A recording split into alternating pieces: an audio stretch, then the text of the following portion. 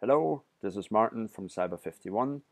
Today I'm showing you a little video around social engineering. So what is social engineering? Social engineering basically is tricking the human user in order to give information out. So this technique isn't new at all, but it plays an integral part these days, especially around penetration testing and IT security. So here on the right hand side you see the so-called Social Engineering Toolkit, or SET, which is a framework for social engineering attacks. And on the right hand side I'm just simulating a victim machine who is the victim of a social engineering attack. So the demo I'm showing you today is about credential harvesting, also known as phishing. And I just want to demonstrate how easy it actually is for an attacker to harvest credentials. So I choose number one here, which is a social engineering attack. And then I can choose a variety of those attacks. So in this case, I'm using the website attack vectors. So I choose number two. And now I choose number three, which is the credential harvester attack method.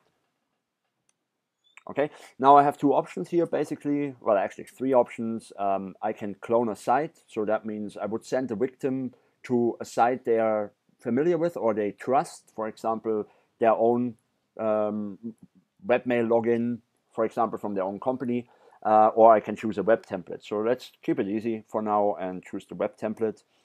And now I have to specify which IP address I want to harvest the credentials on. So in this case, it will be 192.168.1.105, which is my own machine. So this is where I'm setting up the fake web server as well. In reality, that would be a domain name, but to keep it simple, it's an IP address here in the LAN. And now, what do I want to use as a template? Let's say we are after credential harvesting, so we use Gmail, and we select number two. And then basically what's going to happen now, the fake web server, the cloned web server is being set up.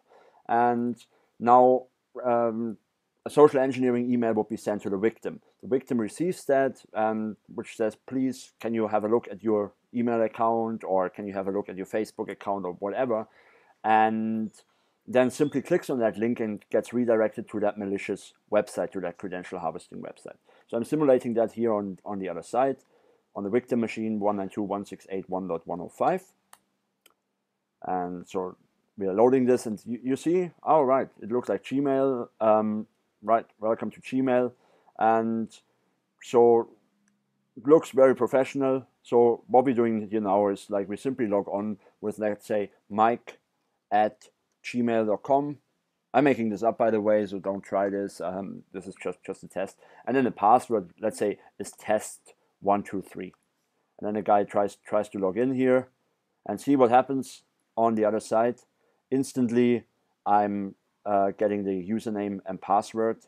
So basically here, possible username field found, mike@gmail.com, and password test123. So that's simple credential harvesting.